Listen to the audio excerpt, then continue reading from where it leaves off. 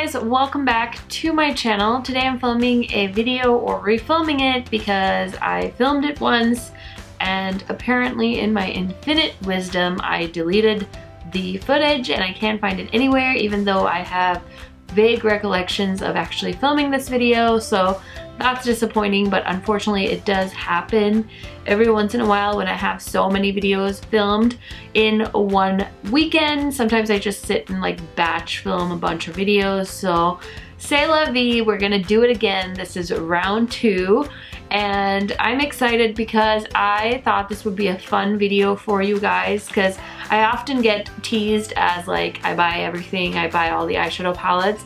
So I thought it would be fun to film a video called Eyeshadow Palettes That I Am Not Tempted By. And this is actually the Sephora edition, because I did go through the eyeshadow palettes that are available on Sephora and kind of write down some of the newer releases that I have not been tempted to buy, which I think was really fun because I definitely do tend to buy a lot of eyeshadow palettes, and I thought it would be fun for me to go through this list and tell you some of the palettes that have recently launched and I have had no desire to buy them. So the first palette is the Viseart Liaison palette, which retails for $49. Now this is Viseart's version of a purple eyeshadow palette, and I must say I'm not very impressed for $49. I've never been interested in Viseart's shimmer formula. I do love their mattes and I have a few of their 12 pan palettes, but as far as the purple palette goes, I think ColourPop did a wonderful job with their It's My Pleasure palette, and that one's only $12 and I really enjoy it,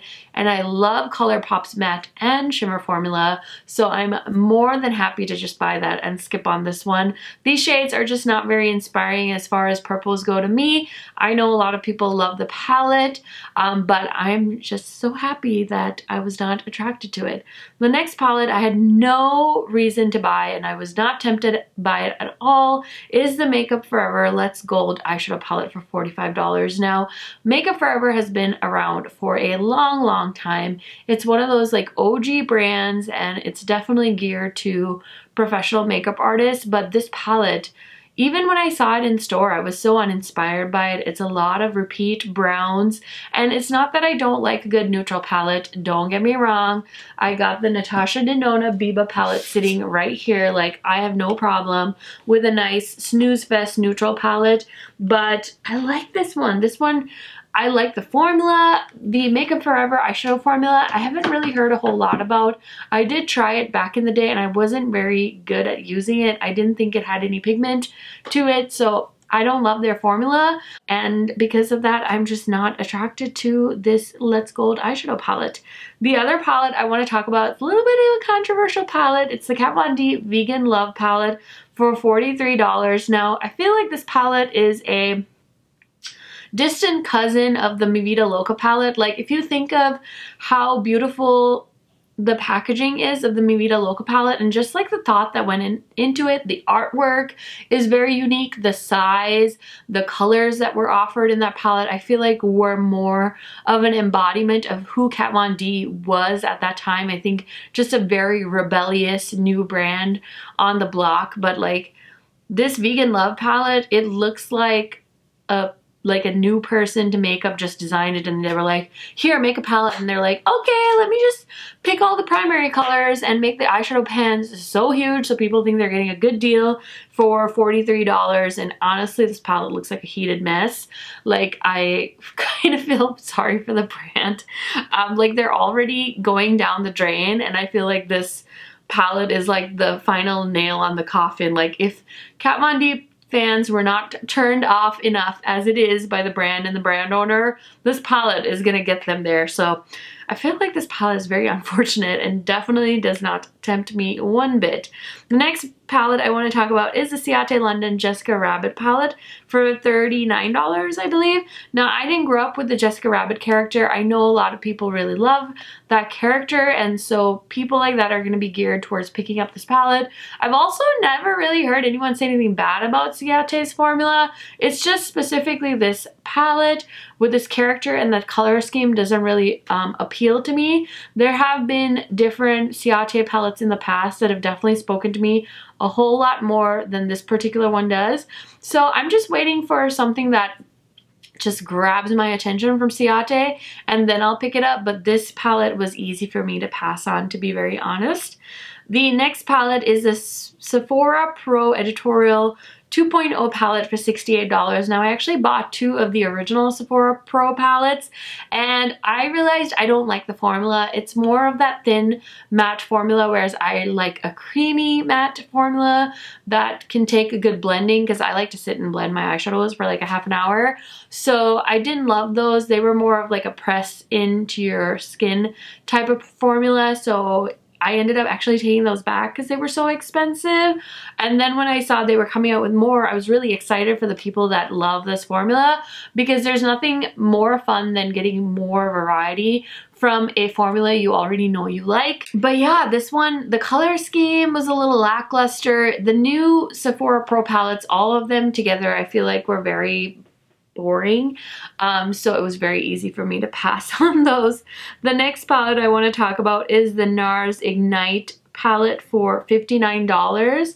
This palette I feel like is one of those where it's got gorgeous packaging. The shades look really beautiful, but honestly, I haven't really heard anyone say much about this palette. I think it was maybe hyped up when it first came out, but I haven't seen anyone go like, oh my god, like you need to buy this palette, like it's so amazing, the colors are so amazing. And a lot of what I found with buying NARS eyeshadow palettes is I don't love their formula. I used to love NARS so much, but I feel like the NARS formula reminds me a lot of the Urban Decay formula, and it's a very dry formula. Like the shimmers are very dry, whereas I prefer a very buttery, emollient shimmer formula, almost where it's oily. And I feel like with the NARS and Urban Decay type formulas, you like put them on and you're like, half the shimmer is like falling out of the eyeshadow because it's not like binding the shimmer to it.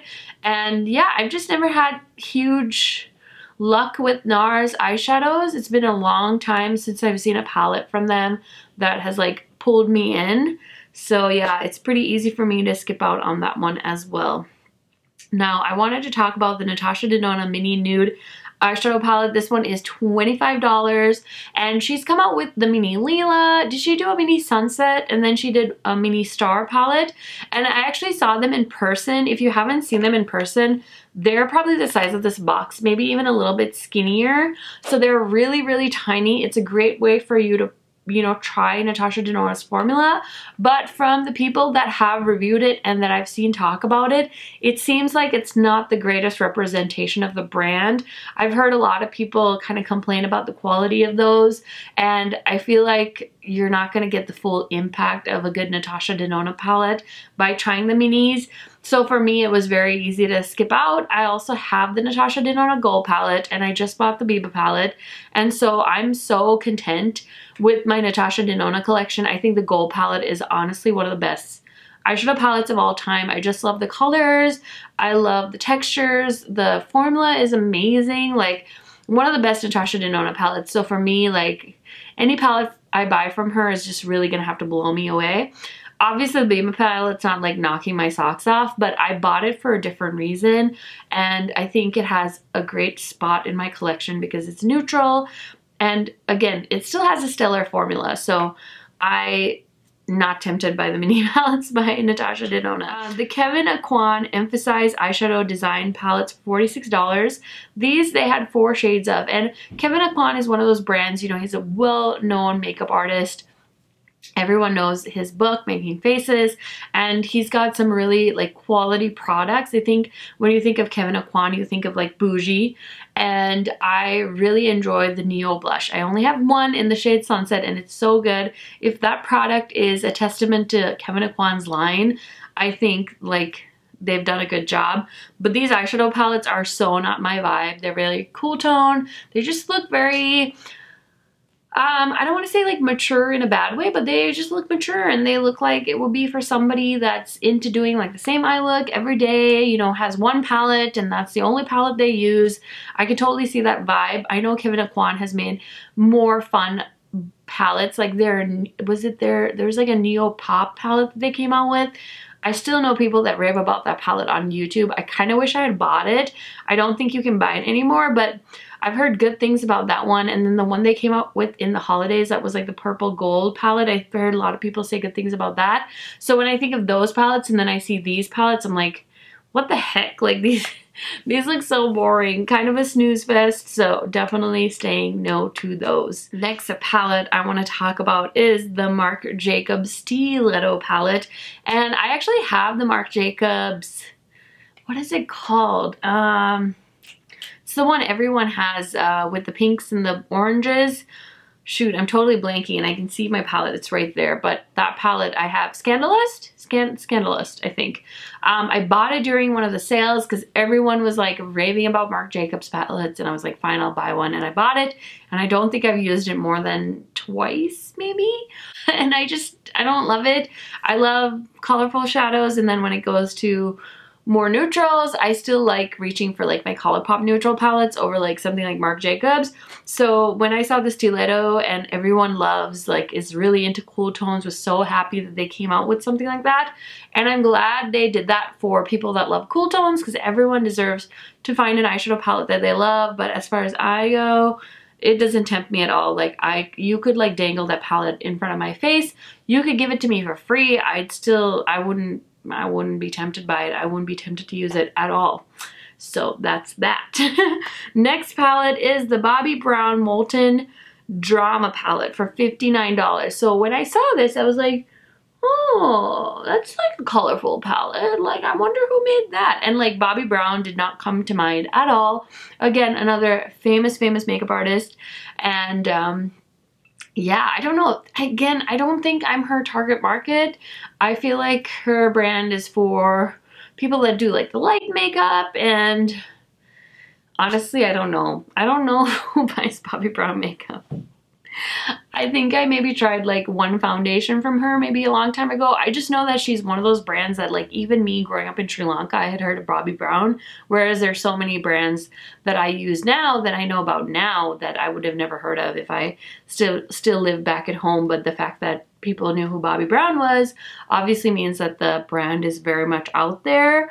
This palette looks very different from what they're usually doing. There's like a little bit of color in it. I would say it's definitely not like the Jeffree Star Blue Blood palette, but it's more color than I've ever seen Bobbi Brown do. So for that reason, I think it's cool. I did read the reviews on that palette and they were not good, which is more reason not to buy it. So yep, definitely not tempted by that palette at all. And then the last palette I want to talk about is the Natasha Denona Safari palette.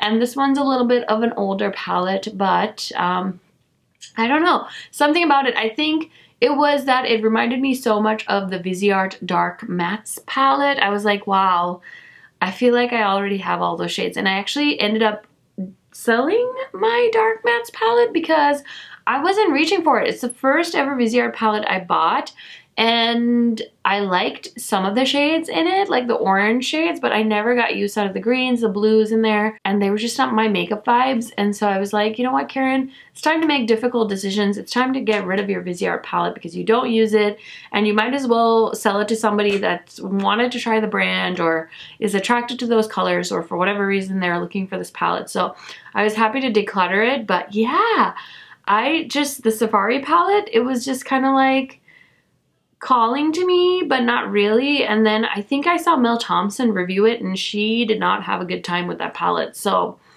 yeah, that definitely helped me also be less tempted by it. But yeah, that is the last palette I wanted to talk about. And that is everything for my palettes that don't tempt me video. I hope you guys enjoyed this one. Let me know down in the comments what palette you're not tempted by. Maybe it's a palette that everyone raves about and you don't get the hype. I would love to hear from you guys down below, so definitely leave me a comment, and I will see you guys in my next video soon.